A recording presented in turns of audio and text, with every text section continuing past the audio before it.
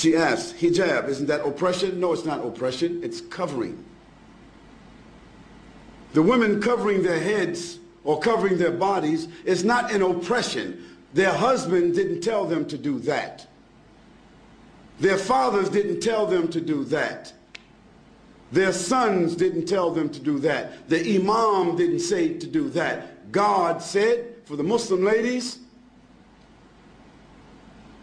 draw your clothing across your bosoms and do not allow your natural ornaments to be shown except to those within your family circle. What are the natural ornaments of women, in case you don't know what they are?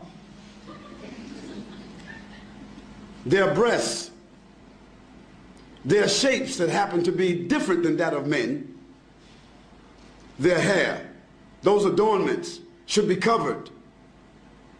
Now, just in case Christian people don't remember, just 40 years ago, Christian women never went to church without covering their heads. It wasn't it. Isn't that true? Ask your grandmothers. And just 50 or 60 years ago, 20 years before that, a Christian woman would never come outside with a short skirt, even. Even the nuns themselves today have succumbed to modernity. Because the nuns who committed themselves to the church and a religious life, how did they dress? They're not Muslims. They covered themselves. They covered themselves with an outer garment, and nothing on them was seen except the face and the hands.